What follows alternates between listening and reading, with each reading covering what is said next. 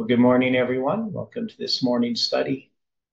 And we're going to continue looking at First Samuel and um, sorting through a lot of pieces of the puzzle. So I know it's not super exciting at this point, but we definitely can see a lot of symbols here.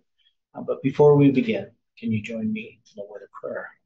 And dear Father in heaven, we are grateful that we can come here again this morning.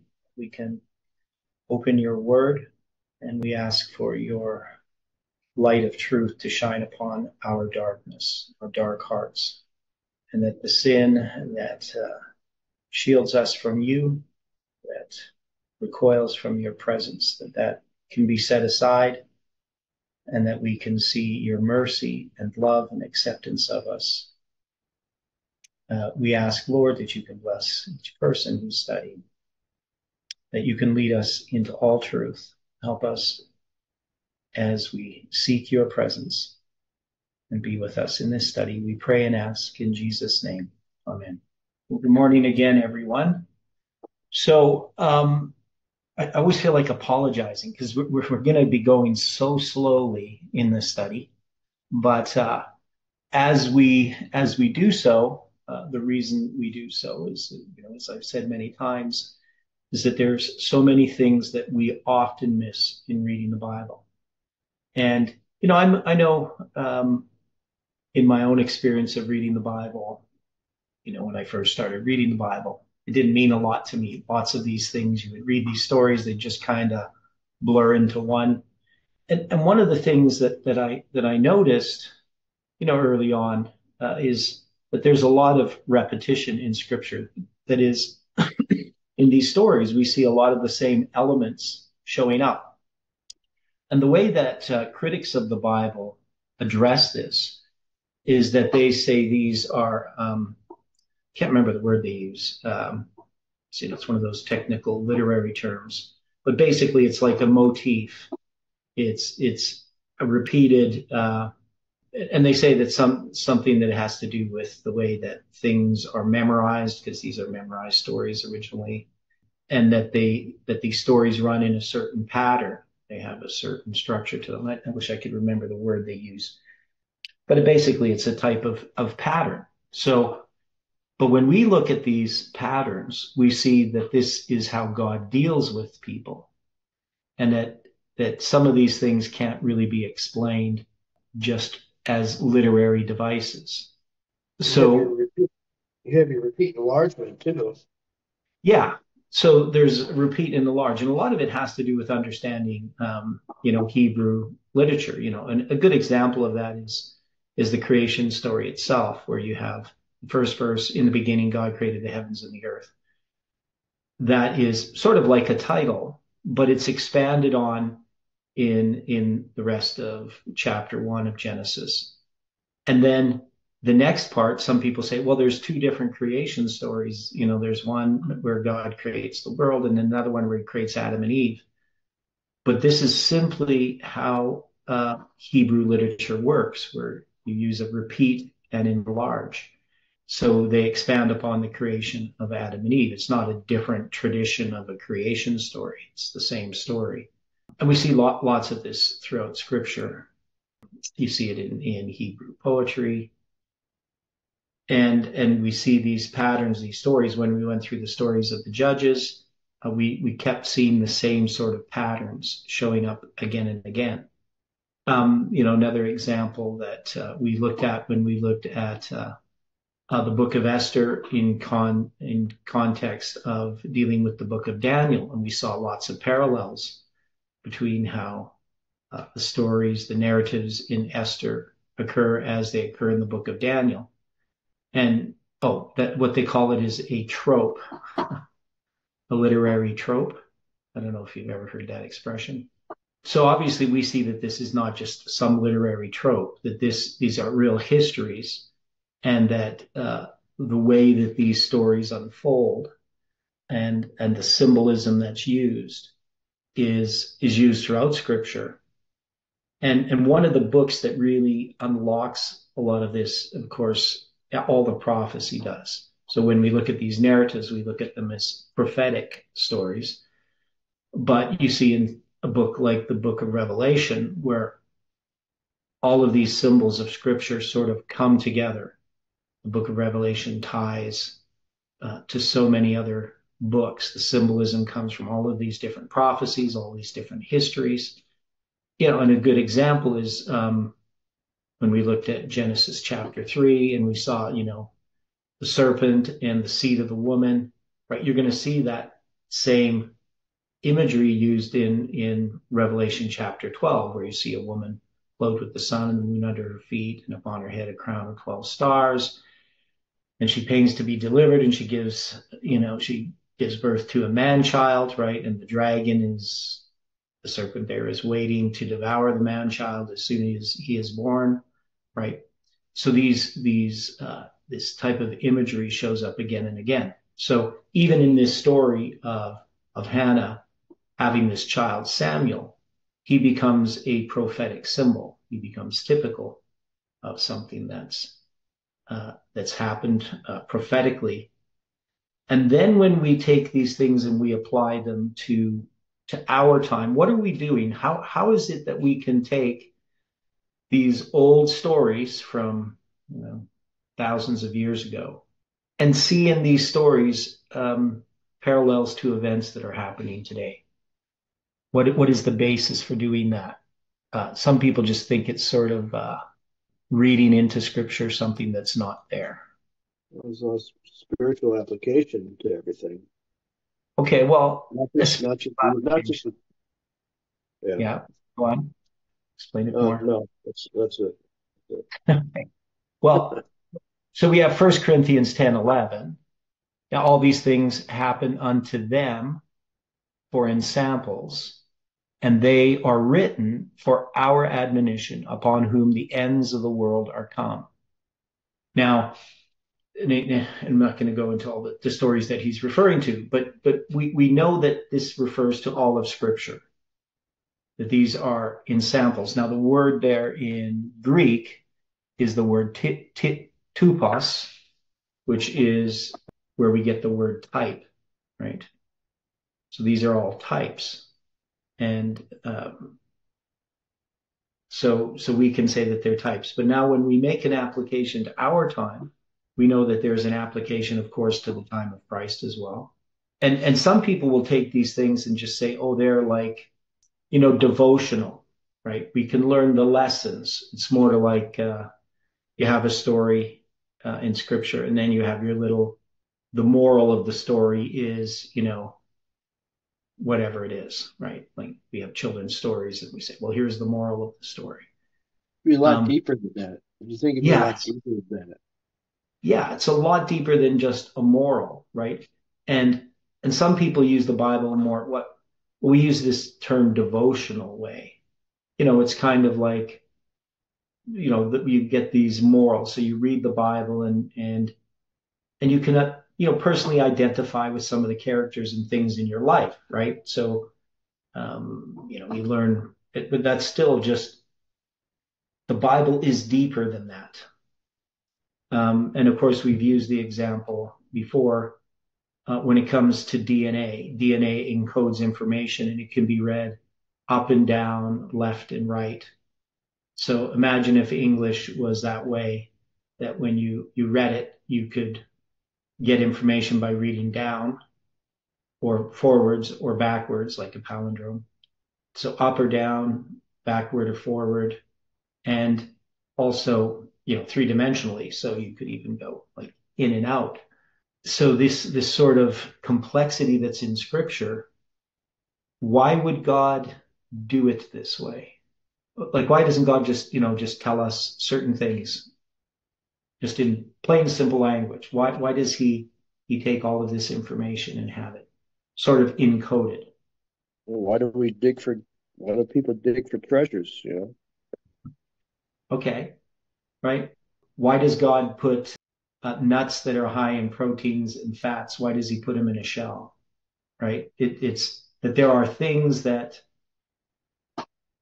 we have to work for things, right? Everything is not just given to us, and it's part of character development.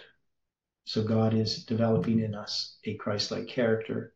But also we can see that God can be speaking to every single person on earth through the same scripture, even though that scripture on the surface means certain things. That is, everything we find, it never contradicts the plain statements of scripture. So we don't look for like new hidden secret doctrines that contradict what God plainly says, right? So when we're digging in the scriptures, we're looking for light that supports what the scriptures plainly say. Now, Jesus says, I've written all these things aforetime, or it says, no, it doesn't get it mixed up. He says, I've told you all these things beforehand, that when they come to pass, ye may believe that I am he. Right? So prophecy is a powerful evidence of God's foreknowledge and care. So anyway, we're gonna go over just a few things. I'm gonna read these verses that we've had so far in First Samuel. Now there was a certain man of Ramathaim Zophim, so of this double height of watchers. And that word watchers is a word that we see in Ezekiel chapter 3 and 33. So watchman of Mount Ephraim, and his name was Elkanah, the son of Joram, the son of Elihu, the son of Tohu, the son of Zuph, an Ephrathite. And he had two wives. The name of the one was Hannah, and the name of the other Peninnah. And Peninnah had children, but Hannah had no children. And this man went up out of his city yearly, or year by year, to worship and to sacrifice unto the Lord of hosts in Shiloh.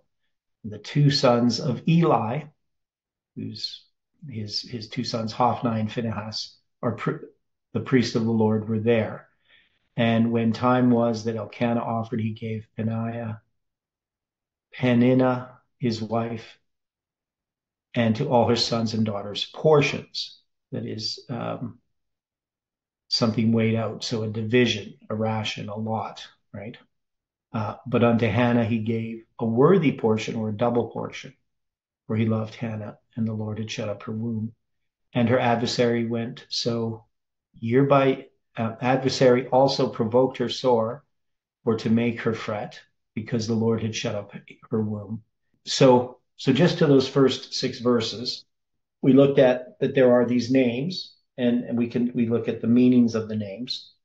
We have symbols attached to the names in their meanings, and there's still a lot more that we can do. But at this point, we're just kind of doing this summary. But so we have Elkanah, his name comes from the word El, which is the name of God, and it's either 410 or 411, that the Hebrew number. But the name Elkanah is 511. So when you put those two, there's lots of words that are names that start with El, right? That start with the name of God. And then Elkanah, the latter part, the 7069 part of his name, the Elkanah part. We had it as God is owned or possessed, but it comes from a word that means to erect, that is to create, which by extension means to procure, especially by purchase, by implication to own, attain. Okay, so what is it that we're seeking to obtain? So, like the question is, who does Elkanah represent? Does he represent us? Does he represent God? How would we look at Elkanah himself? And then he's going to have 2 wives, right? So women represent a church, and we have this doubling, right? So this idea of the 2 classes. We have the Could he one. represent? Could he represent the state some way? Well, I don't think so. Um, I think he could represent God in this sense, but I don't know. I'm just asking questions. Would it be that he represents those who are seeking to be redeemed? Yeah, he could be that too, right? So those that are developing or creating or purchasing a righteous character. It's hard to know at this point. but we're just asking these questions. Who he represents or what he represents. That he has two wives, and we see this, because often there's a criticism made of Adventism regarding Leviticus 16, where you have the Lord's goat and the scapegoat. And one of the criticisms I run into online is because there's people who read a lot of anti-Adventist websites, and they don't really study things themselves. They just find things on the internet about Adventists, and they like attacking us. But one of the things that we believe is that Christ is our high priest in the heavenly sanctuary, and we're in the antitypical Day of Atonement. And in Leviticus 16, on the Day of Atonement, there's going to be these various offerings for the priest, for the king, for the common people, for the individual, these sin offerings. And then there's going to be these two particular sin offerings, one for the Lord and one for Azazel, or the scapegoat. And some Christians think that the scapegoat represents Christ's offering. Now, it's probably the most common view just because of superficial reading. It wasn't very common in the past. Most commentators in the past would see in Azazel a symbol of Satan because of the name, which Azazel is a demon. But also it's fitting in type in the sanctuary. So in the yearly service, sins go into the sanctuary. And then on the Day of Atonement, the Lord's goat, which has no sins confessed upon it, cleanses the sanctuary. And then the high priest comes out and takes those sins from the sanctuary and places them upon the head of the scapegoat. And so we have there these two goats. That's the main point that I'm making here right now. Just like we have these two women. And I do believe that the Lord's goat represents not just Christ, but Christ and his character in his people. And that Azazel represents Satan and Satan's followers in a certain sense. The separation of these two classes. And of course, we see this in the seed of the woman and the seed of the serpent, right? So it's not just that there's a seed of the woman. The woman doesn't just have a seed in Genesis 3:15, but the serpent also has a seed. And that there's enmity between the seed of the woman and between the seed of the serpent. And we see this here in Hannah and Peninnah, right?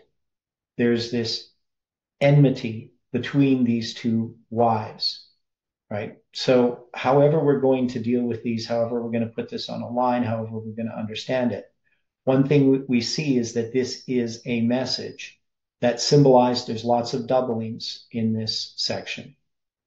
And it is the second angel's message, that is, Babylon is fallen, is fallen. And in Revelation 18, in the repetition of that message, which is our history, which we believe arrived at 9/11, that's where this come out of her, my people, that you received not of her plagues, etc., is applying. So that we're living in a time where God is going to separate Hannah from Peninnah. He's going to separate the Lord's goat, in a sense, from Azazel. He's going to separate the sheep from the goats.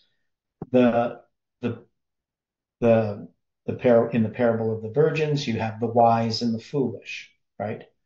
And God does that through a proclamation of a message. That is, God doesn't arbitrarily just separate people, that there is truth that is presented and we make a choice. God gives us all a choice.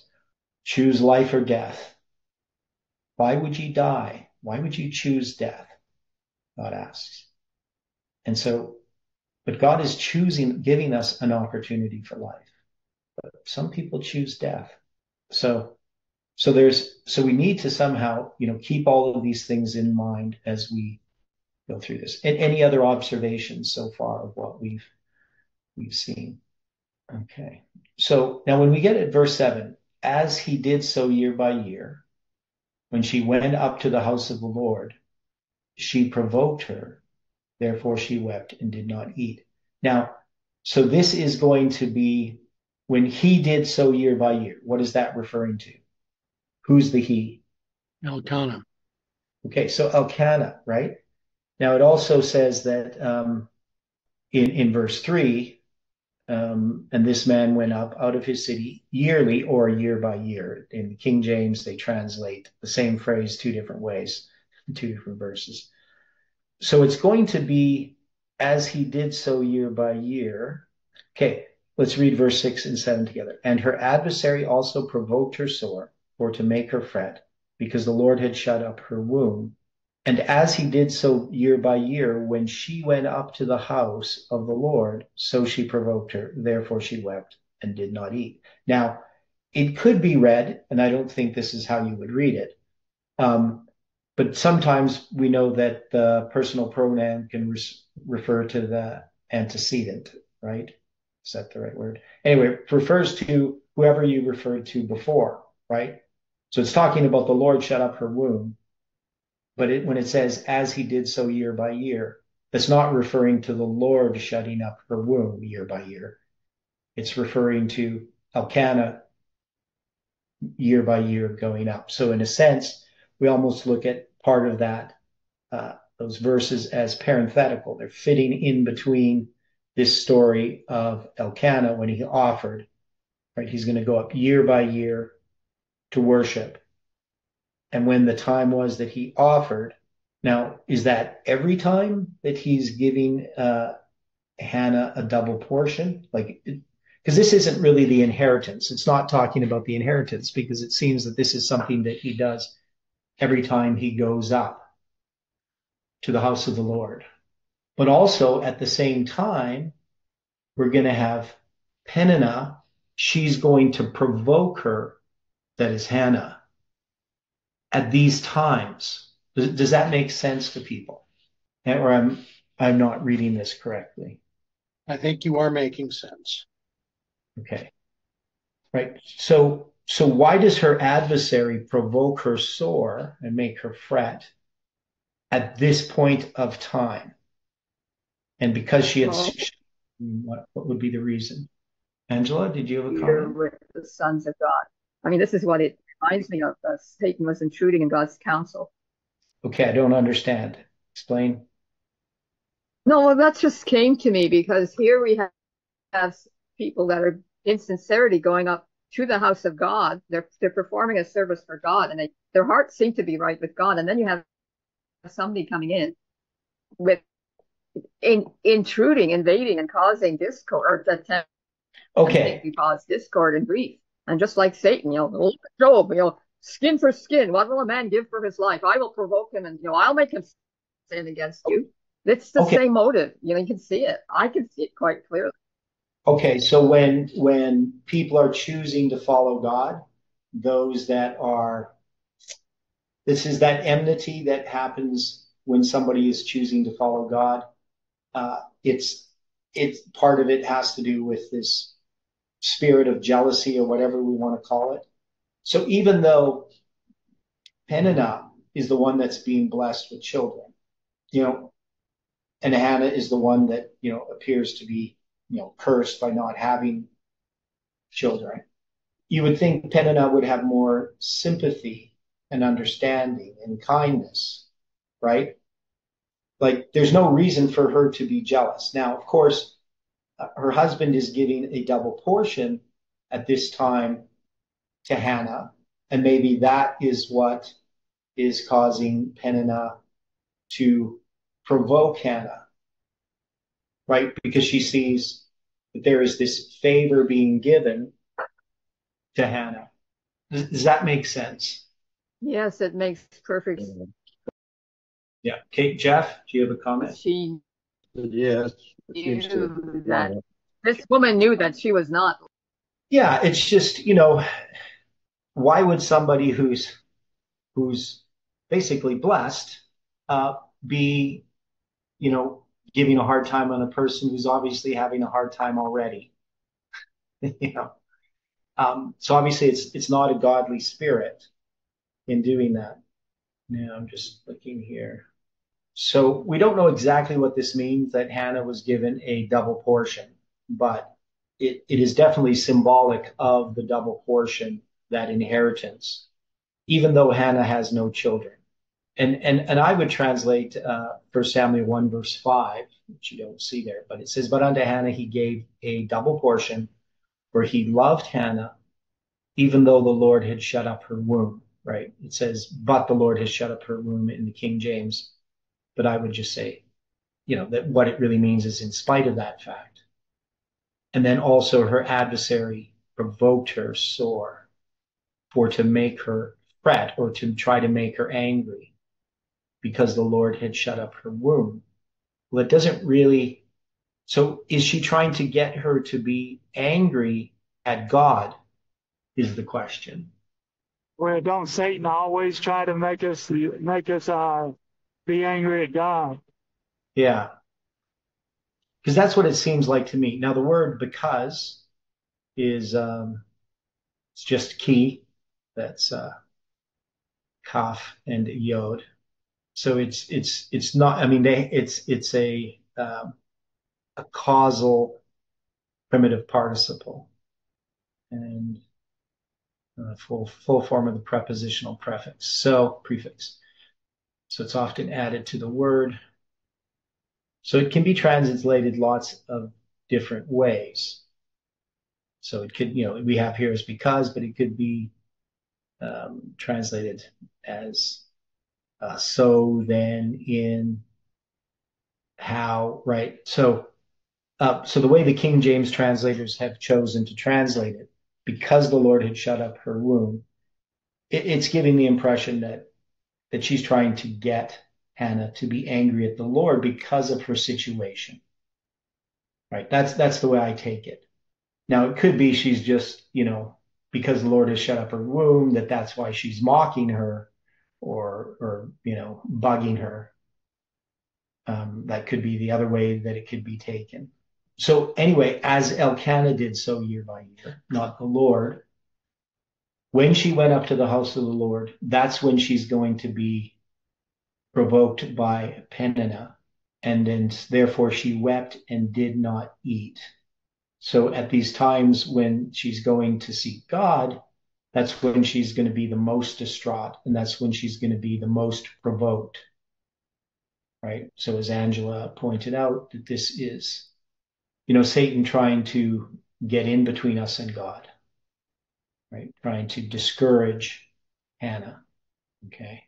And we know that this is going to be 3 times a year that they go up to the house of the Lord. And then said Elkanah, her husband, to her, Hannah, why weepest thou? And why eatest thou not? And why is thy heart grieved? Am I not better to thee than 10 sons?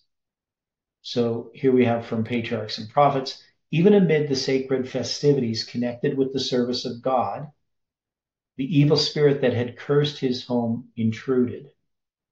After presenting the thank offerings, all the family, according to the established custom, united in a solemn yet joyous feast. Upon these occasions, Elkanah gave the mother of his children a portion for herself and for each of her sons and daughters. And in token of regard for Hannah, he gave her a double portion, signifying that his affection for her was the same as if she had had a son. Right? So Ellen White here gives what I thought, because I hadn't read this quote yet. So when they're going to have this feast, when they're celebrating, after they give their thank offerings and they have this joyous feast, that Hannah is given a double portion as a symbol, right? Even though she doesn't have sons. And then it says, then the second wife, fired with jealousy, claimed the precedence as one highly favored of God, and taunted Hannah with her childless state as evidence of the Lord's displeasure. This was repeated from year to year until Hannah could endure it no longer. Unable to hide her grief, she wept without restraint and withdrew from the feast. Her husband vainly sought to comfort her. Why weepest thou? Why eatest thou not? And why is thy heart grieved? He said, am I not better to thee than 10 sons? So we have this picture here. What is this picture representing then? Just in the broadest sense. I know it's to ask something in the broadest sense should be the simplest. Would you repeat your question? Okay, so we have this paragraph here. And so what what does this represent? This narrative in the broadest sense. We The have church okay, the and the church. movement. So Elkanah would be who? Who is giving this double portion to Hannah? What does Hannah represent? What does Peninnah represent? We've already touched on it to some degree, but does Elkanah represent God? Yes, Okay. Right. And why would you say that? because if we take that in this way, Elkanah would represent God, Peninnah would represent the church, Hannah would represent the movement. Okay. Okay, so that's getting a bit more specific. That's not as broad, but we would say Elkanah represents God, and Hannah represents those that follow God, and Peninnah represents those that don't. But they have a form of godliness, right? So would represent those within the church, the two classes, right? Two classes of worshipers that we always talk about. Okay? Would you consider it being the 10 virgins? Okay, William and then Jeff. So William? Would it be, could you consider it like the 10 virgins? Yeah, so well, the parable of the 10. Yeah, it illustrates the same thing. You have the 10 virgins. So that's an illustration of two classes. And Jeff? Well, I was just say the same thing as William did. Okay, yeah. Yeah, so we see that these are worshipers. Now, in the context of Scripture, when it talks about a message that's going to the everlasting gospel, the gospel comes to every man. But it produces two classes of worshipers. We see this in Cain and Abel. You know, Cain, I mean, he gives an offering, but the offering is not the offering that's required of God, right? He just gives, you know, what he has had from the field, right? Because he's a gardener.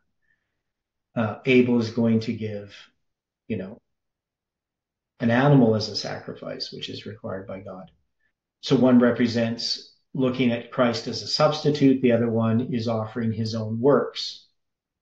And often people who are, you know, and it says here, it's kind of interesting. Then the second wife, fired with jealousy, claimed the precedence as one highly favored of God. Now the word Hannah means favored, right? Where Peninnah means pearls, right? Or jewels or something like that. So there are those that think that they are favored, right? They think that they're, because of their works, because of their characteristics, because of the blessings that God has actually given them, that somehow they deserve salvation, right? That they sort of earned it. Their good works are their jewels. Yeah. But Hannah, her righteousness, her blessings, her favor is based upon God's mercy, right? Not upon what she has accomplished. So you can see here with Peninnah, she's produced children. So her husband should favor her. That is, we've done many wonderful works. You know, we've cast out demons, we've preached the gospel. You know, we deserve to be in heaven, right? You know, we're smart, we're intelligent, we're educated. You know, why are you going to show any favor towards these people who appear unworthy? But God grants his mercy to those who are lowly, right? Not to the great men, not many mighty, right? It's those that have learned in the school of Christ, who have been humbled, that are going to enter into God's kingdom. So what's being illustrated here is the gospel, right? This is an illustration of the everlasting gospel. So that's in the broadest sense what we see. Now, as we go through this story, we're going to start to apply it to the movement, right? To what has happened within this movement, but also what is happening presently.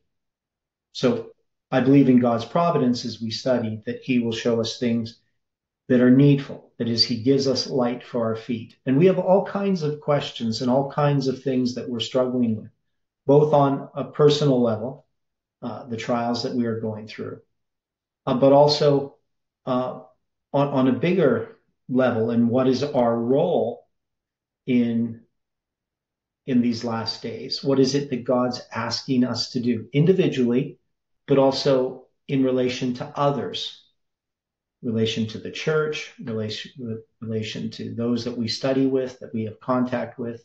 What is God asking us to do? And one thing that we can see is that we should be weeping, we should be fasting, as Hannah here is, because we should be grieved, right? Not that we're angry at God, but we need to be seeking that there's something more that has to happen in our lives, right? Okay. So Hannah rose up after they had eaten in Shiloh and after they had drunk. Now, Eli the priest sat upon a seat by a post of the temple of the Lord. So we have a footnote here. It just talks here about ere the lamp of God went out of the temple of the Lord where the ark was, and Samuel was laid down to sleep. So that's going to be later. It's going to talk about this lamp, but I don't know why they give us that reference. But those are the two translators' reference. A seat by the post of the temple of the Lord. Okay. And she was in bitterness of soul and prayed unto the Lord and wept sore. Sat upon a seat by the post of the temple of the Lord. So Eli is sort of at, where would he be sitting exactly? To the front of the tabernacle. Is it right in front of the tabernacle itself, or is it in the court? Yeah, because it seems to me that he's like right by the tabernacle, but generally, and remember, this is because you're going to have the courtyard, and then you're going to have the tabernacle itself. Right. And I don't think that she would have come, because normally the worshiper just comes to the they don't go into the courtyard, but the priests are in the courtyard. So I'm trying to picture where this exactly would be. I'm just going to try to do a search here. So this is a doorpost or a side post, that word post. Word seat there, hisse, properly covered, that is a throne, or as canopied, a seat, a stool, a throne.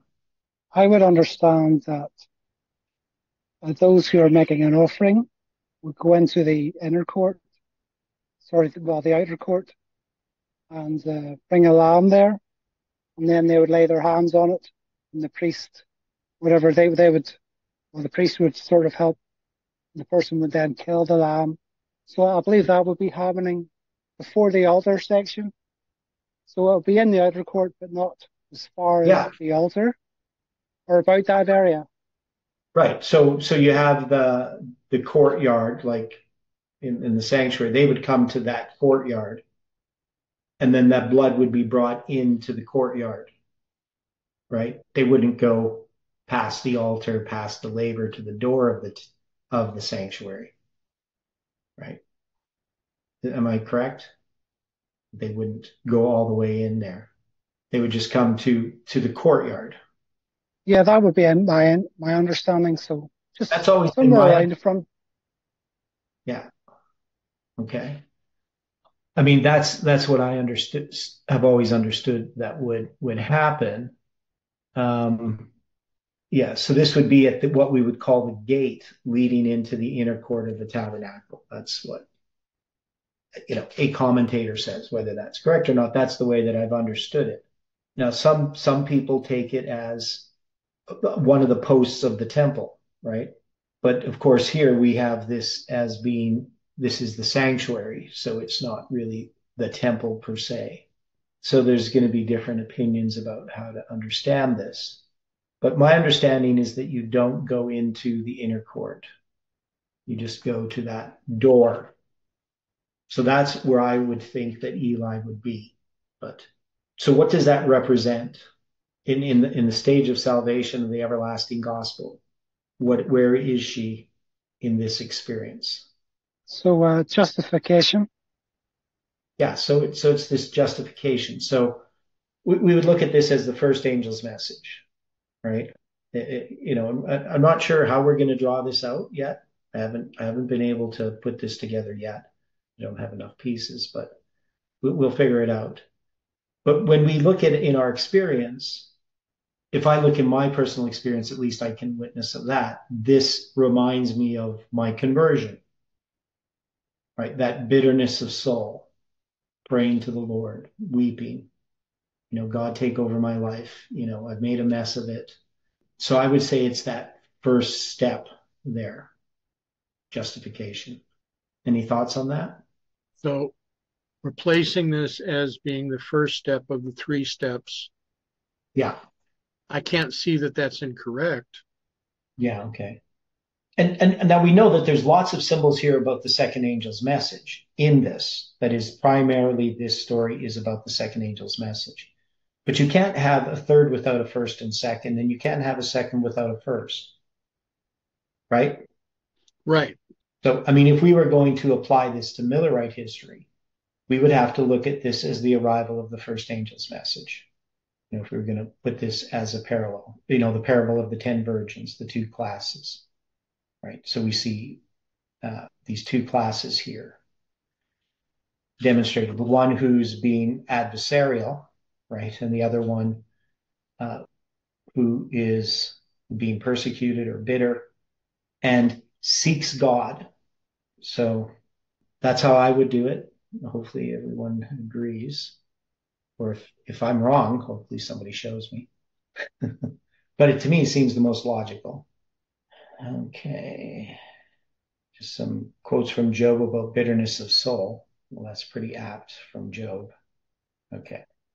Now, 1 Samuel 1 verse 11. She vowed a vow and said, O Lord of hosts, if thou wilt indeed look on the affliction of thine handmaid and remember me and not forget thine handmaid, but will give unto thine handmaid a man child, then I will give unto him unto the Lord all the days of his life, and there shall no razor come upon his head.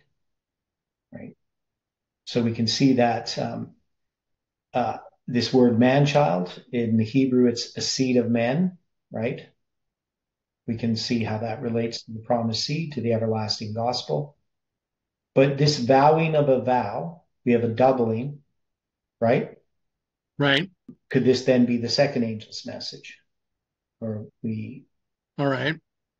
Now, of course, vow to vow, one is a verb and the other is a noun, right?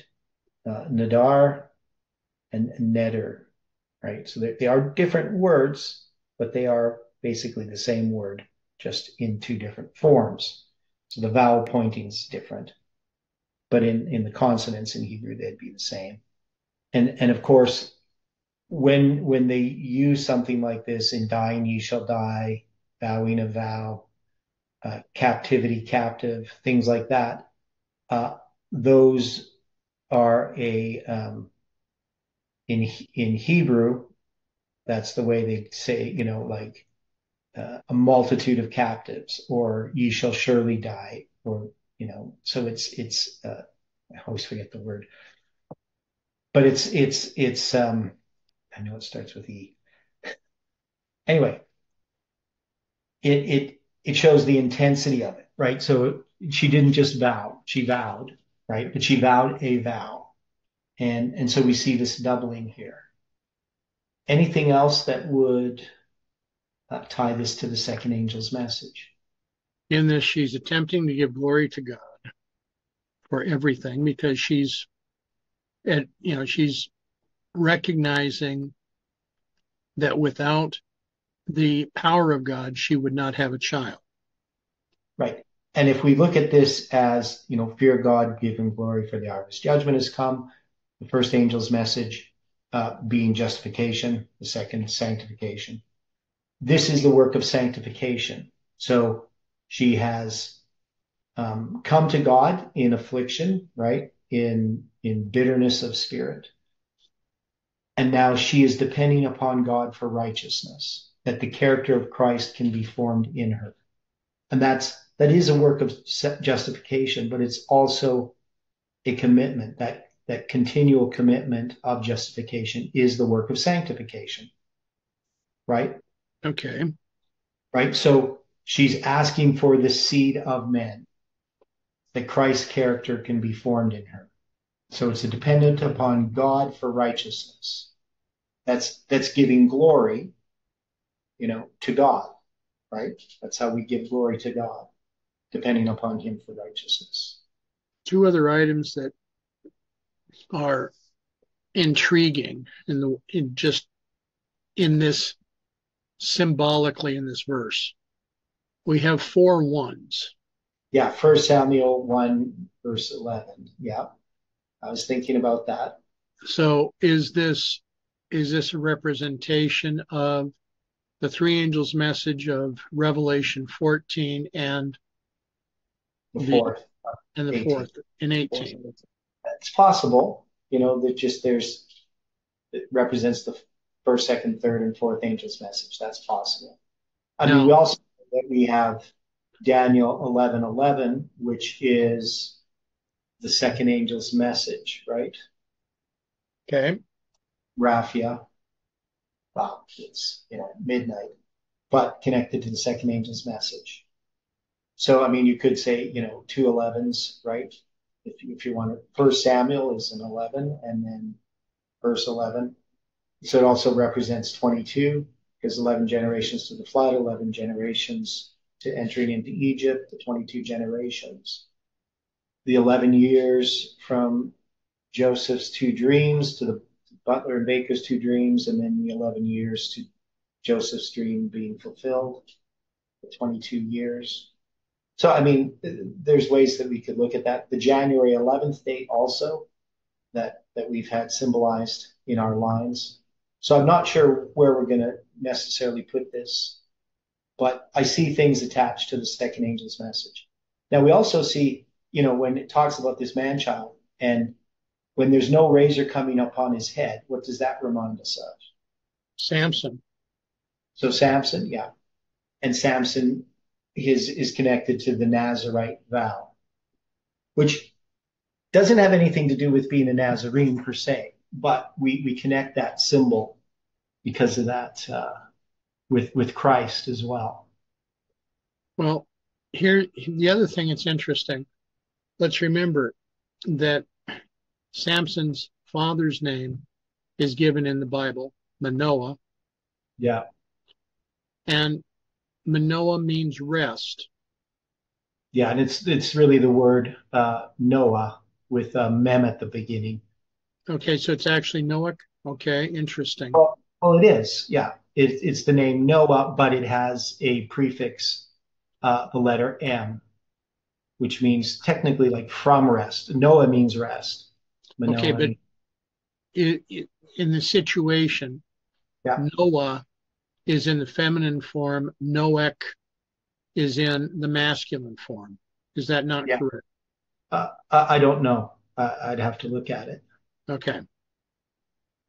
I've never noticed that before, but well, what I had noticed, there are those when you look at Noah, as I just pronounced it, that actually means wanderer, where Noach means rest. Yeah, I'd have to look at it. I've never seen Noah being wanderer. I've always seen Noah as rest. But, just maybe it's a pronunciation thing in English, but in Hebrew, the name Noah means rest, and the name Manoah means rest. Okay. But in our situation, yeah, if this is part of the Nazarite vow, then Samuel was committed from his birth to never let a razor come upon his head, but he was also committed not to make use of wine. Right. Yeah. Now it could be, of course, in here that this is kind of a shortcut instead of adding all those details. Right. That is just implied if his hair is not going to be cut, all of those other aspects of the Nazarite vow would be added to it. But right. It doesn't say that. So but at least that's part of what we see in the idea that he's not going to cut his hair. But she's seeing this as some kind of consecration at the very least. Correct. Giving him to God. And in doing so, she's just not going to cut his hair. Whether there's other restrictions, it doesn't say. But we can see how this relates to Christ. And the idea here then again is that this is symbolic of Christ's character in his people. Right? This is the work of sanctification, developing a Christ-like character. So anything else about this verse? Not that I can think of at the moment. Okay. Okay, and we're going to go over these verses again. We're going to deal with a lot more detail, but for now, we're just trying to get the basic idea of these stories, what's happening and how they relate to the messages. It came to pass, as she continued praying before the Lord, that Eli marked her mouth. Now, they say here, Hebrew multiplied to pray. And as she multiplied to pray before the Lord, that Eli marked her mouth. Now, so marked her mouth. He just noticed her mouth moving. That's it. No, I got you. Yeah. So I don't know about this word multiplied. I mean, I don't know if I'd translate it that way. Basically, it would be like it's the word rabba. As she increased her prayers, maybe that would be better, right? Because it means, like an abundance, to bring in an abundance. But yeah, I don't think we'd ever say somebody multiplied to pray in English. So it's not just that she continued praying, that she's increasing her earnestness in prayer, right? So now she's becoming more earnest. And in doing so, she's not just praying silently, she's actually moving her lips, right? Even though she's not speaking out loud, right? She's just speaking in her heart, but her lips moved. But her voice was not heard. Therefore, Eli thought she had been drunken, which not sure why he would think that. But so who is Eli, and what is his part to play in this story of Hannah? Would he be church leadership? Okay, well, yeah. He definitely is, right? Okay. And we know that from lots of things dealing with his character and his son's characters, right? That we would see later in this story. So how would this relate if we were going to relate it to church leadership and we're going to apply it to our experience? Church leadership has been very dismissive of the movement. Yeah. And basically, you're drunk, you got false doctrine, right? Correct. Right. So now, of course, it's not all leadership, but it's pretty common in leadership. And why is that? What's the problem with leadership? Because they would prefer people just to, as the old adage says, pay, pray, and obey. Okay. Yeah, I'm thinking more just symbolically here in this story. Okay. Now Hannah spake in her heart, only her lips moved, but her voice was not heard. Therefore Eli thought she had been drunken. So what's happening? How would we apply this? What does it mean if her voice is not heard symbolically? What's the problem? You're moving her lips, but Okay. nothing's relayed. No, message is not being relayed. Okay. And in some ways, we could say that has the leadership heard the message when they've just judged by appearances without hearing the message. I mean, this is a difficulty that we have to, it's a difficult thing, right? Because we know God's people, that there's two classes of worshipers within Adventism. And we want to be in the class that's going to represent God. And that means we have to learn of the meekness and lowliness of Christ. And we're not seeking she's not seeking anything from Eli, right? Correct. Okay. She's seeking God. Now, part of the problem is, why is Eli even interfering? Why is he even involved here? She's not seeking anything from him. Because he believes that he is in the place of intercessor between God and the children of Israel. Yeah. Is that why he's sitting at the door of the courtyard there? He wants to be acknowledged. Yeah. Yeah, and that's a problem that that we see in the church is well, I think even back to the times of the upper room Bible studies. So, I've talked about this many times, but we're just new Adventists, a whole bunch of us. We decide to have a Bible study on Saturday nights. We don't know anything about, conferences and leadership or anything like that. We just want to have a Bible study.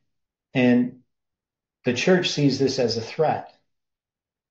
And some spies come and they report back to the leadership that, we're studying offshoot material and we're some kind of fanatical group and they're just jealous, right? I guess, or something. I have no idea what their motives were in giving a false report about us.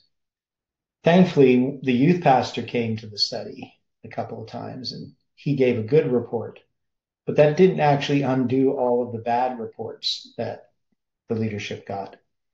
So, we were blacklisted, and not me in particular, because it was my house.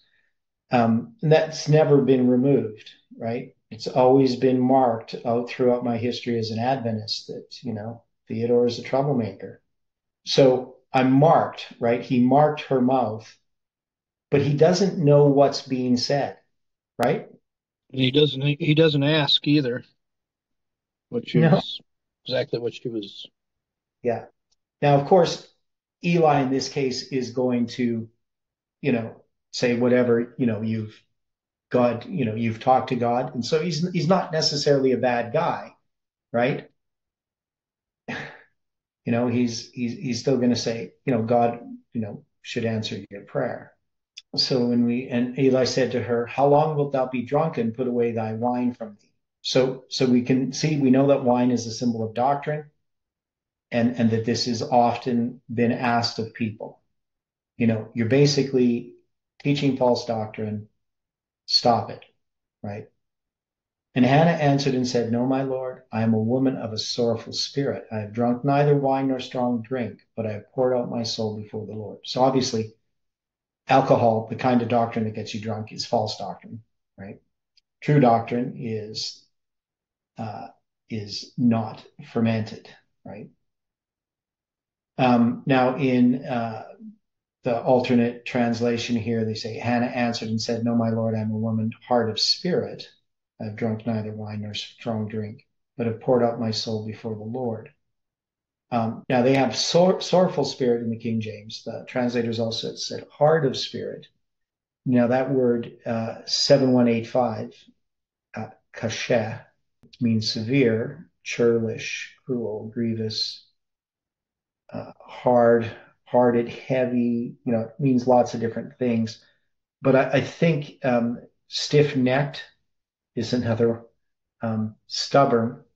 And I think that's probably how I would translate this. It's not just that she's sorrowful, right, or bitter, but that she's being persistent, right? She's seeking God earnestly, right? And that would go along with the multiplying her prayers, right?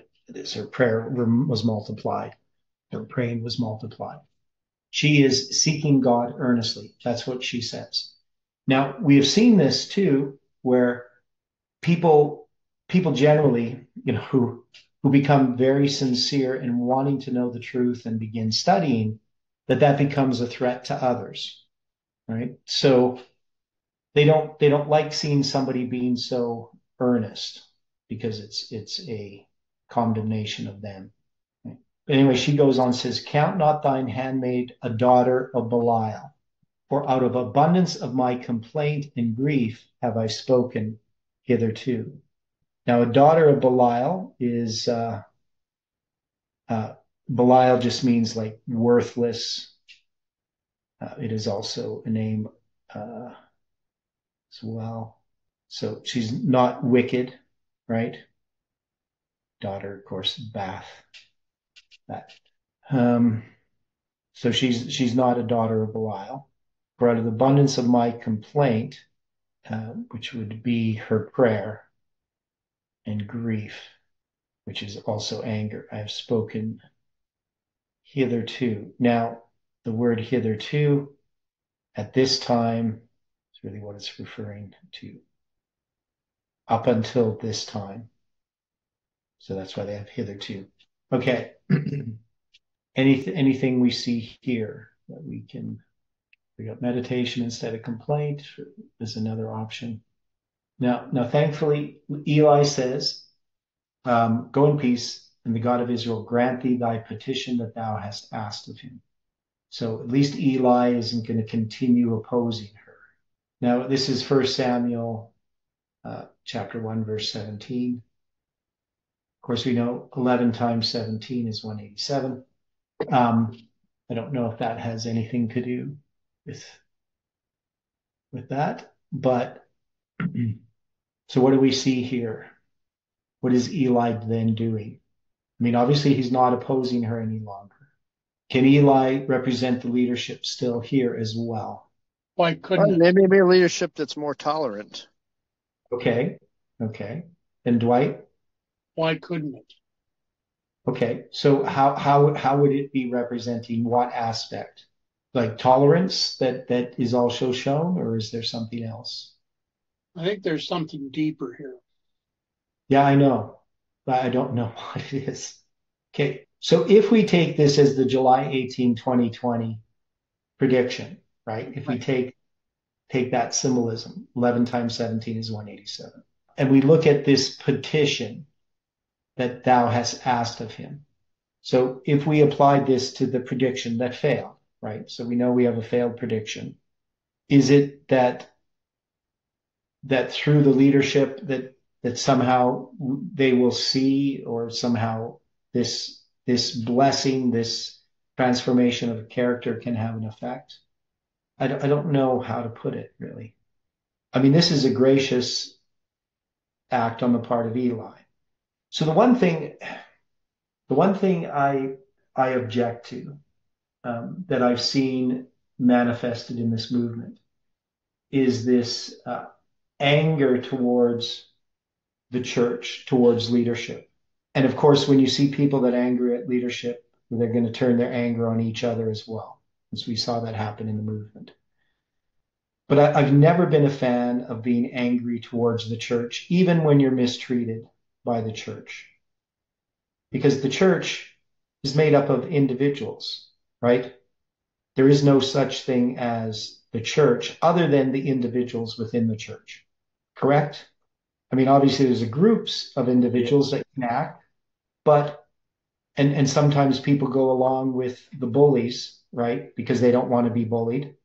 But I've never had any sort of anger against some immaterial thing such as a church. And I definitely don't have anger towards any individuals, even individuals who have been very mean and mistreated me in lots of different ways. I don't have any anger towards them. I don't have any bitterness.